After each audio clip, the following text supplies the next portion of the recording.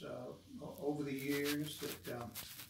law is something you can't live with, and then on the other hand, you can't very well live without it. And I've thought about that from time to time as I've written many articles for professional journals to be read by academics and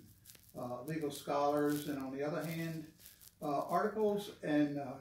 chapters in treatises that are used for practicing lawyers. Then again, it's just popular press articles that I've written to try to make the law a little more accessible. But I've realized I have not really taken the trouble to focus on combining the law and the people it affects. And it seems to me that I go back to a line that I put into an opinion I wrote a number of years ago on the Supreme Court of Mississippi,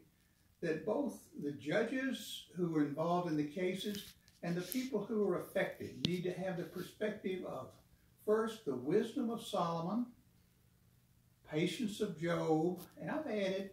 and the humanity of Shakespeare. Because if the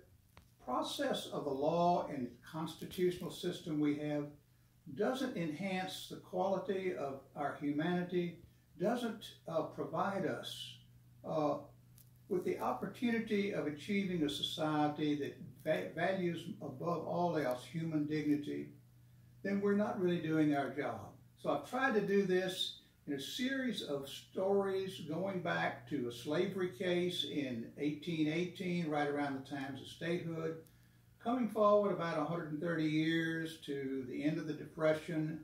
and the beginnings of World War II era, stories that combine both the law,